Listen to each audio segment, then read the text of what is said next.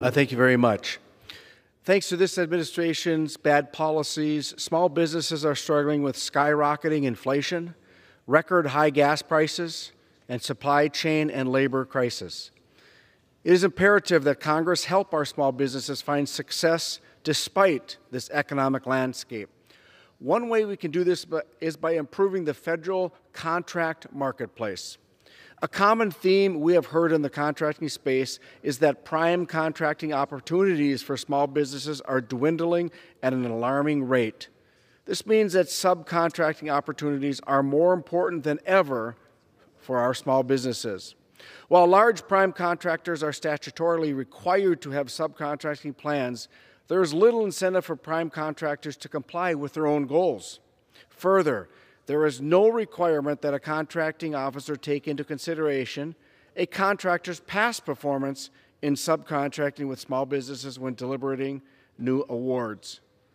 While it is laudable that prime contractors have subcontracting plans, these plans seem to have minimal influence on a contractor's motivation to award work to small businesses. This bill, Strengthen Subcontracting for Small Businesses Act, addresses this problem in a few ways. First, the legislation will require the consideration of a contractor's proposed utilization of small businesses in its subcontracting plans. Second, the legislation will require the consideration of the contractor's past performance in meeting its previous goals.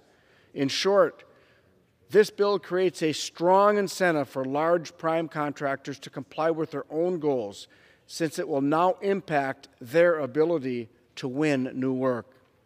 I would like to thank my colleague, Congressman Mfume, for his collaboration on this bill.